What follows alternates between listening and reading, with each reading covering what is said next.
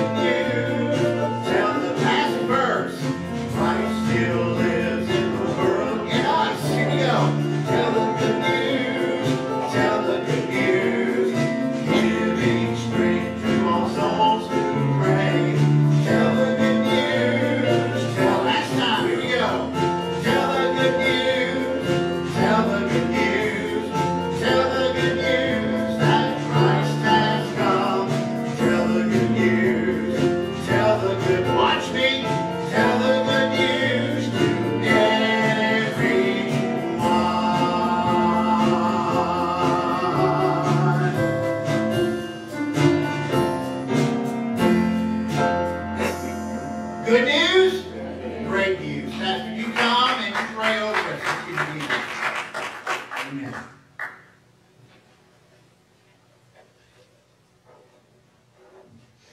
Father, we thank you for this day. We thank you, Lord, for these who are here. We thank you for this opportunity that's ours. Lord, we thank you that you have given us the opportunity as your people to share that news with everyone. So, Father, just help us to be committed to that which is your program. Father, we thank you now for this time that we can lift our voices up in praise. And we just ask your blessings upon this entire service. In Jesus' name, amen. Amen. You may be seated. So we're gonna do a brand new song that we've never done before, but I've got a word for you. Oh heavens, he's got a word. All right, but here, this verse has been in my heart. Don't start yet, Randa. I promise I'm going to be quick. Oh, we've heard that word before, quick. All right, so this scripture has been resonating with me over and over and over again. I won't read the scripture. I'm just going to kind of paraphrase it for us. But it's in 1 Corinthians. It's chapter 3, and it's verse 11, verse 12, and kind of going on. But you know, 1 Corinthians 3:11, it talks about how our foundation is Jesus Christ. I challenge you to read, well, chapter 3 of 1 Corinthians. And it talks about that foundation. That's what the Apostle Paul's talking about. I still didn't write that letter that was inserted in last week's bulletin. I can't convince anybody of that, but I'm about ready to give out cash. So anyway, the Apostle Paul's talking about the foundation. And he's talking about that in verse 11. And then he talks about, I think it's in verse 12, and he talks about how on that foundation that we could build with gold, silver, precious stones, those things that can, on that foundation that is Jesus Christ, that those things that can withstand the heat, and he's speaking metaphorically, the heat of test, of trials, of the world, those things that stand the test of time, that can withstand and that can pass with us through eternity. And then there are some other things that we can build with that he calls hay, wood, stubble, straw, which are, depending on what translation you read, that you're reading from, that do not make it through the fire of this life. I love that. I wake up at night and I'm thinking about that, and I'm thinking about what are we building on? And I'm thinking about we can't do it two ways. Jesus said you can't have it both ways. We talked about it in Sunday school today. Remember what Elijah said about Baal? Make up your minds. Hebrews, who are you going to serve? You know what you get when you sit on the fence? Splinters every time. Make up your minds. What are you building on? So, that scripture. You know, verse 19 goes on and talks about, and there's going to be a test of fire, and then in eternity we're going to be shown what lasted and what didn't. We're going to see what withstood the test of time. And then in verse 19 it talks about how the wisdom of this world ain't wisdom at all. And how the world is not going to get it. And how what the world thinks is wisdom is not. And how the world has always had it backwards. And how it's never going to get it straight. And so we walk with God. Amen? We build our life with God. So I love this song. Never done it before. Randa and Preston have been so patient and diligent with me. I do love it. You're going to stay seated. Randa's going to help me lead it. And it's so good. But you know, it's always happens to me. I get so emotional. Woo! All right. Would you start the intro maybe? And we're going to go. Sing with me. You sing it. Sing it with me.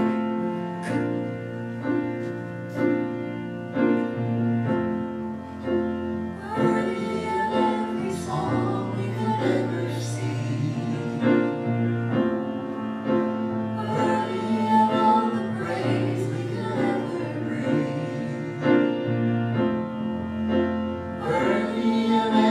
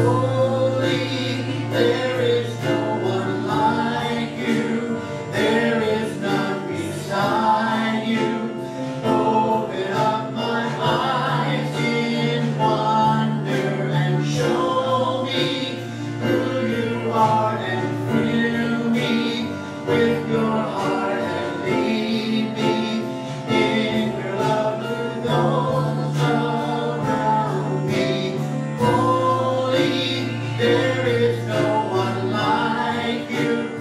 There is none beside you. Open up my eyes in wonder. Show me who you are and fill me with your heart and lead me in your love to those around me. Now hold on just a second. There's an instrumental and then we'll come back in.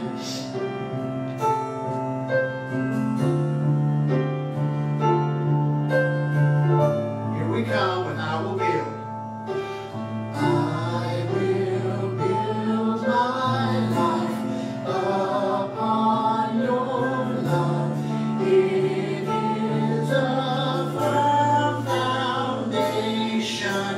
I will put my trust in you alone, and I will not be shaken again. I will build my life upon your love. It is a firm foundation. I will put my trust in alone, and I will not be holy, holy. Holy, there is no one like you. There is none beside you. Open up my eyes in wonder. Show me who you are and fill me with your heart and lead me in your love to those around me. I will build my life upon your love. It is a firm foundation. One last time. I will put my trust in you alone, and I will not be shaken.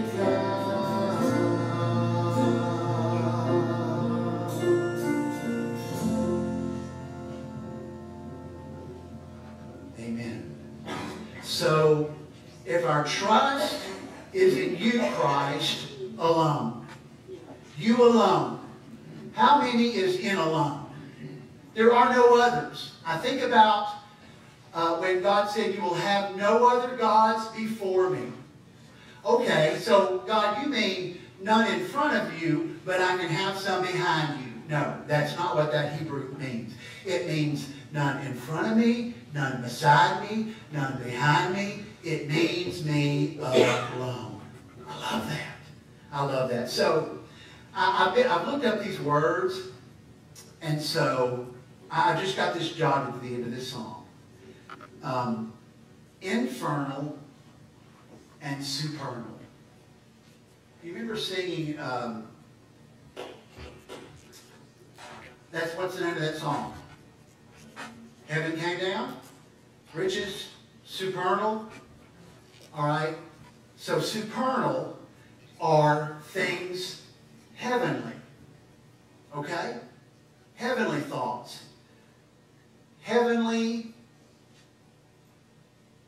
things. Building heavenly things. Supernal. You know what the opposite of that is? Infernal. That makes sense, doesn't it? What is infernal? Down there. So I just jotted at the end of my song, infernal, supernal. Where are you building yours? You can't build both places. 496, our next hymn is Pentecostal Power. This one's quick, so we're going to have to sing it quick. I'm going to let you sit because I'm generous. He's generous. Say he's generous. Yeah. Pentecostal Power. The next three songs are powerful. Lord, as of old at Pentecost, thou didst thy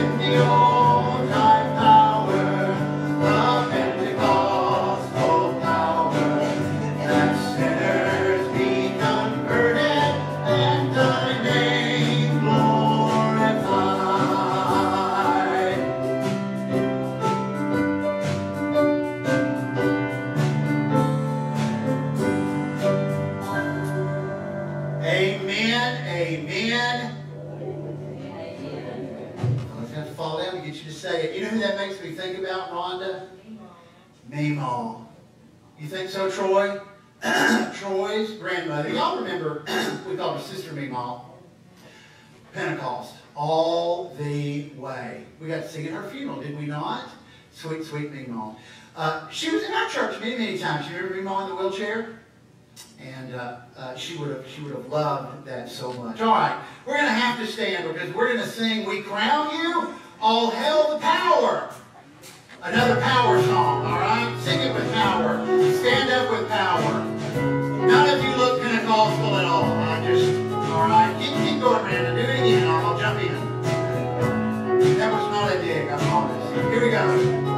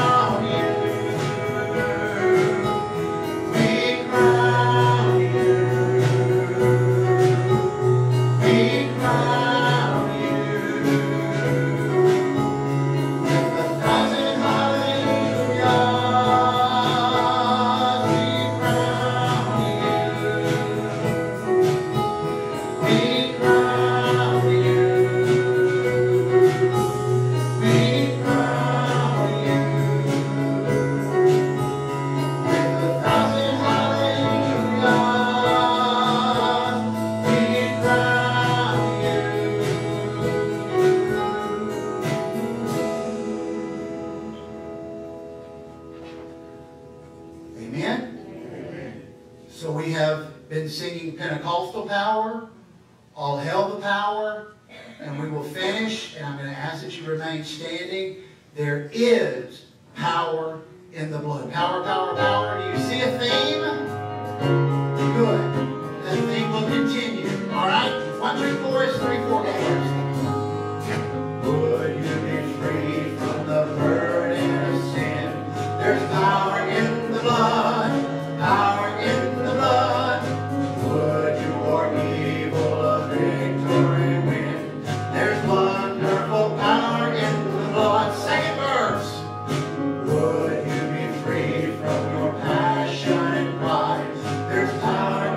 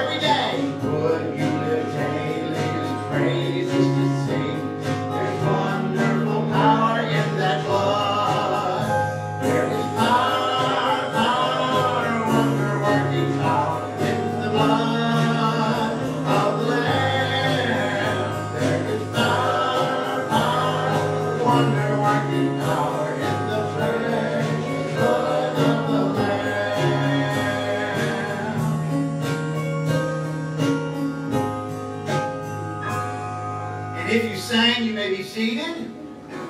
Next, my son-in-law is going to come. And in case you don't recognize it, I will go ahead and tell you because he told me, I can't ever remember, he's going to play the euphonium. You'll recognize Randa at the piano. I was so very thankful for his willingness to play and to bless us always, always, always. So glad his mom is getting to sit out and enjoy it.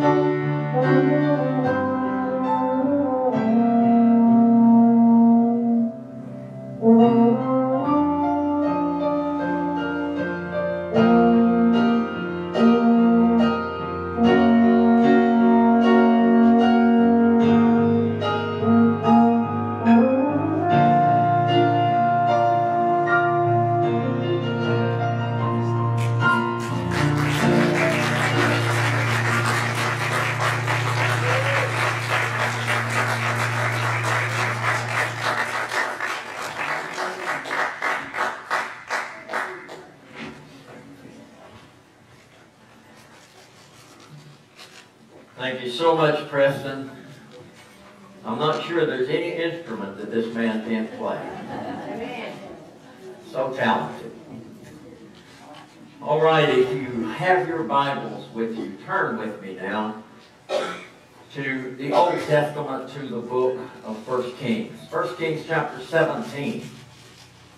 And we will begin reading with verse 1. 1 Kings 17, beginning with verse 1. And as we continue our study of the prophet Elijah, I want to share a message with you entitled The Pathway to Power. 1 Kings 17, 1. You stand with me in reference to God's Word. Elijah the Tishbite, who was of the inhabitants of Gilead, said unto Ahab, As the Lord God of Israel liveth, before whom I stand, there shall not be dew nor rain these years, but according to my word. The word of the Lord came unto him, saying, Get thee hence, and turn thee eastward, and hide thyself by the brook Cherith, what that is before Jordan. And it shall be that thou shalt drink of the brook, and I have commanded the ravens to feed thee there. So he went and did according unto the word of the Lord, for he went and dwelt by the brook Cherith, that's before Jordan. And the ravens brought him bread and flesh in the morning, bread and flesh in the evening, and he drank of the brook. And it came to pass after a while that the brook dried up, because there had been no rain in the land. You may be seated. Our Father, we thank you for your goodness. Lord, we pray that all glory for everything that's said and done today would be yours. Father, just teach us from your word. For we ask it all in Jesus' name. Amen. Over a century ago, the great British expositor F.B. Myers wrote a little book entitled Elijah and the Secret of His Power. And in the introduction to the book, he said that there is nothing the church today needs more than spiritual power, and he said there is nothing which we can have so freely if only we're prepared to pay the price. Now you think about that. We can easily, he said, have spiritual power if we're willing to pay the price. You see, God's blessings and God's power are freely given, but only to those who want them badly enough. And I think therein lies the answer to the question, why does there seem to be such a difference to the Christian lives today and those of the men and women of the biblical days? I mean, as you read the Word, you can't escape the fact that there was a power in those folks' lives that apparently seemed to be missing in our lives today. And it's not that they were a different caliber of people. They weren't. The Apostle James in chapter 5 and verse 17, describing Elijah, said he was a man subject to like passions as we are. In other words, no different from anyone in this auditorium today. But the thing that set Elijah apart from everyone else was that he was a man who was willing to do whatever it took in order for God's power to rest upon his life. Again, God's blessings, his power are freely given, but only to those who want them badly enough. And if the life of Elijah teaches us anything, it's that God delights to use men and women and pour out his power upon them whose hearts are fully his. And this is what I want us to look at in our time remaining. I want us to examine this man's life from these verses of Scripture and try to determine exactly what it was that enabled him to have such power with God. Now, as we look together at these verses, there are three things that I want to call your attention to. Three specific things that Elijah had in his life that those of us who are Christians today need in ours? What are they? Well, the first thing that we see is that Elijah was a man who had a proper conception of God. He had a proper conception of God. Look at what the word says, verse 1. Elijah the Tishbite, who was of the inhabitants of Gilead, said unto Ahab, as the Lord God of Israel liveth, before whom I stand, there shall not be dew nor rain these years, but according to my work. Elijah had a proper conception of God, and his conception was that God is alive, as the Lord God of Israel liveth. Now, why is that important? It's important because no one else apparently in those days believed that. Elijah was perhaps the only one operating on the scene who had a deep-seated conviction that God was truly alive. And may I say unto you that things aren't a whole lot different. Today you say, what are you talking about? I believe that God is alive. It's one thing to believe that God's alive because the Bible says it is. It's another thing to know that He's alive because of what He's doing in and through your life. See, a lot of people today believe God's alive. They just don't believe that He's awake and alert to all that's going on. But you see, Elijah had such a conception of God that he was able to stand before King Ahab and say, I am here as God's representative. And I want you to know he is aware of what's going on. And Ahab, if you think that God is going to continue to allow you to lead the people of Israel astray with all of your idolatry and immorality, you got another thing coming. He's not. You see, Elijah knew that God was still in control of everything that was going on in the world. And as Christians today, we need that same conception of God. While everything in the world around us seems to be spiraling out of control, we need the blessed assurance in our heart that God's still on His throne. Yeah. That He's still in control of everything that happened. And though the powers that be may seem to be leading our nation today further and further away from God, we know that He's going to have the last word. And so that's the first thing that we see about Elijah, was that he had a proper conception of God. Here's the second thing. Not only did he have a proper conception of God, but he was a man who had a proper commitment to God. He had a proper commitment. What we're going to see as we go through this is that there was an established pattern of obedience to his life.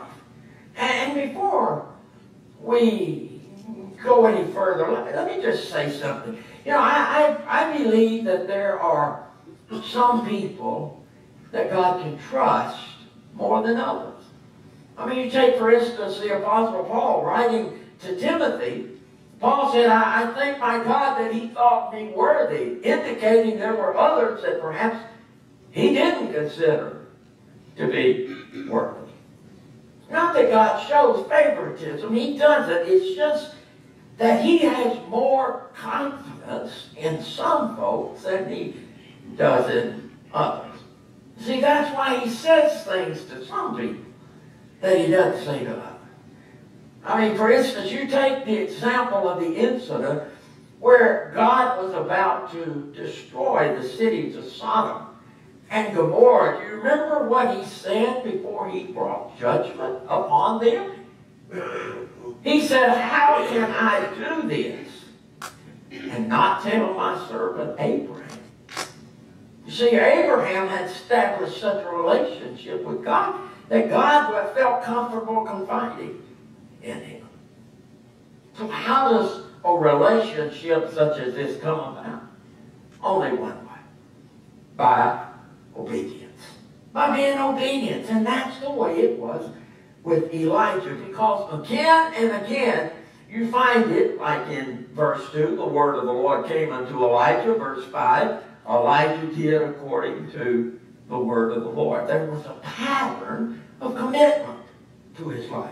But there's something very important that we need to be aware of, and that is that such a commitment to God and such a commitment to be used of God sometimes brings about a very severe cost. The Bible says that Elijah, because of his relationship with the Lord, was able to shut up the heavens so that it would not rain for the space of 3.5 years.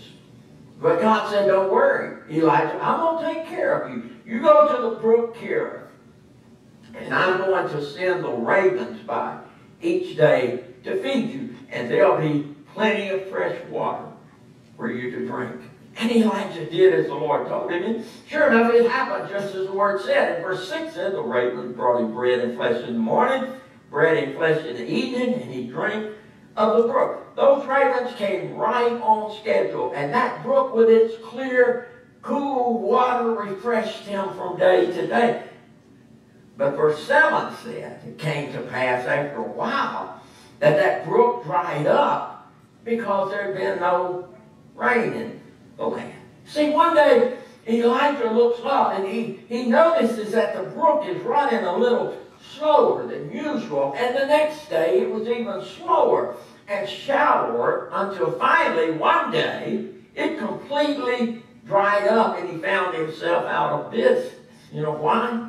Because of his commitment to God and his commitment to prayer. What happened was he dried up his own brook. See, what I'm saying is that his commitment to God cost him something. And we don't have the time to really delve into it any deeper.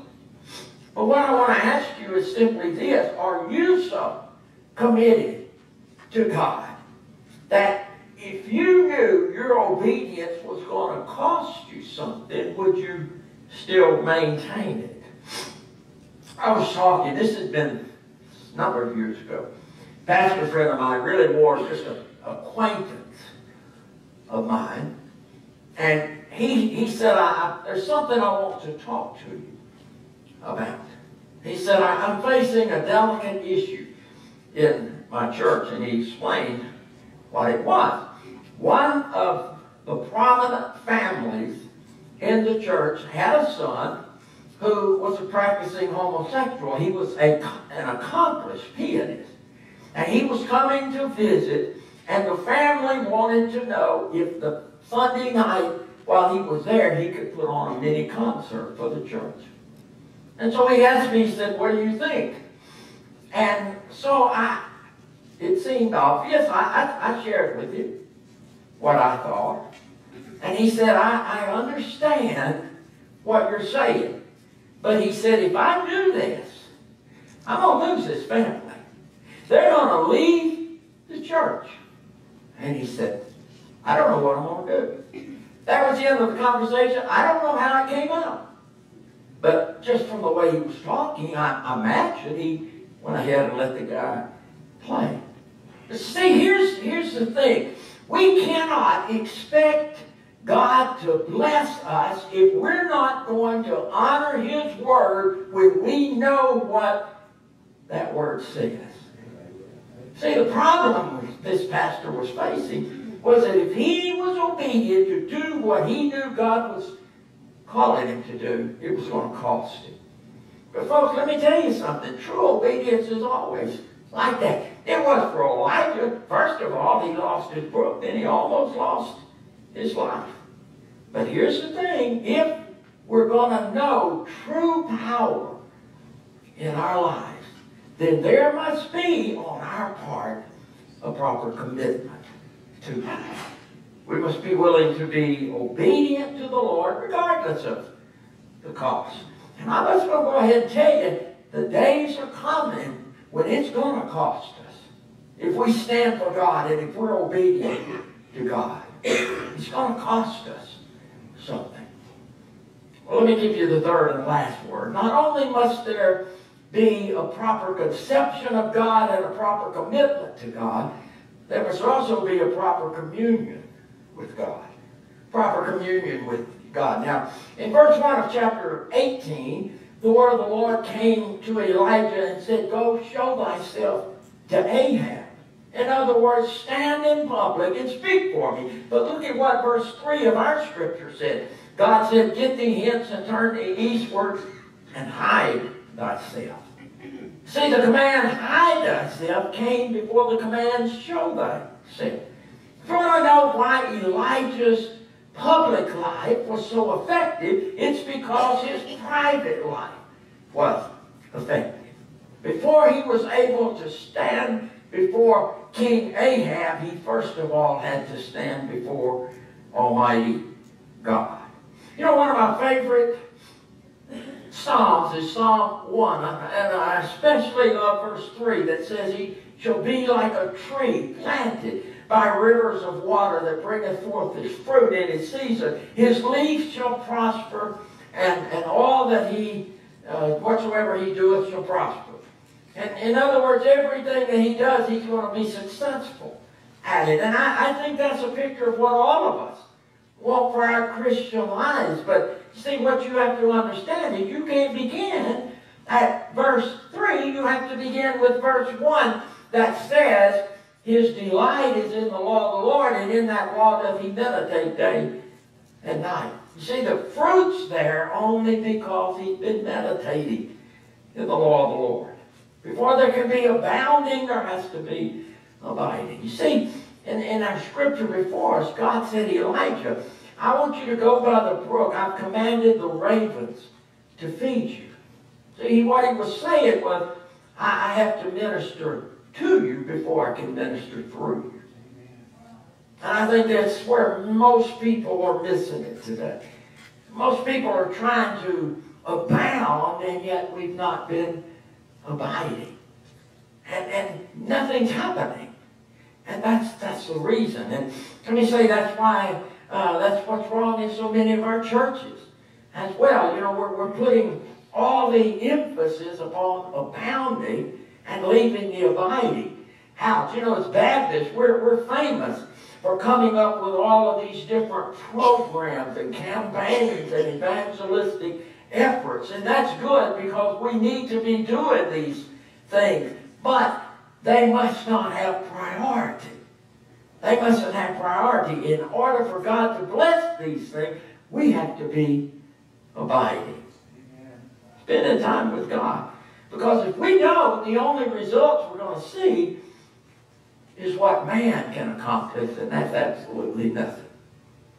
I mean, I want you to just think about it. Look at what we have before us as a church. A week from today, we're having this community block party where we're trying to get to know the people in the community and let them get to know us.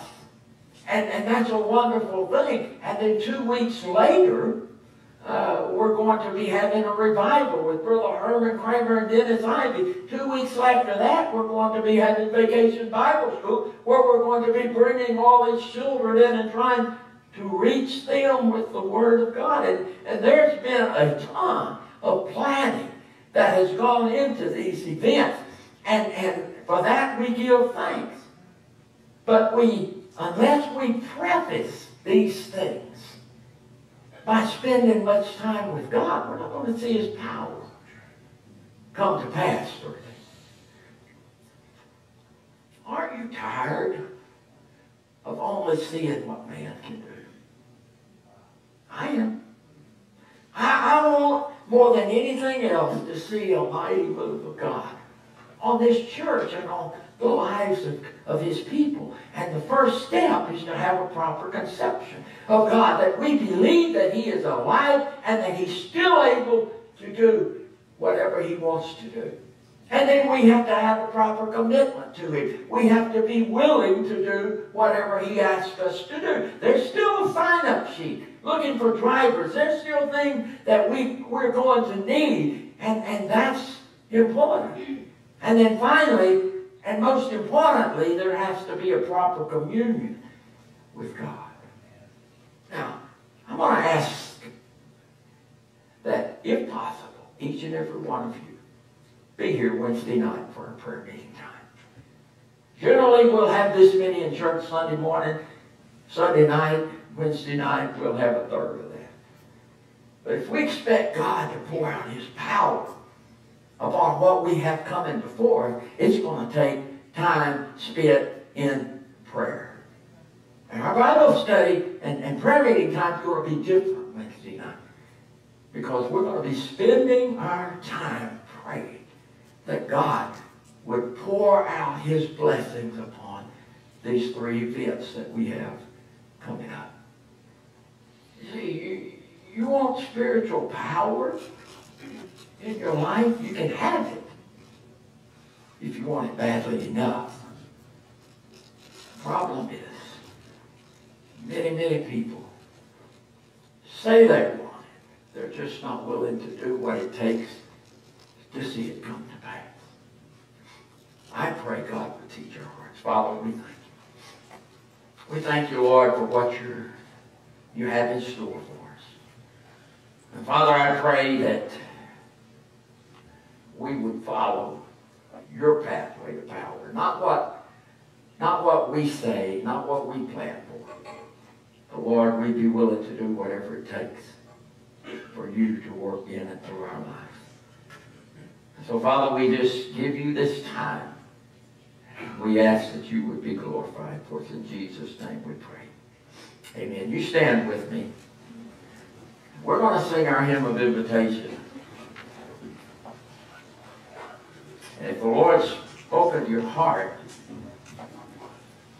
I want you to come. I just want you to be obedient today to do whatever God's leading you to do. And maybe you just need to come to this altar and ask God what He wants you to do. Whatever it is, you come as we sing. Just as I am. Anyone, will you come?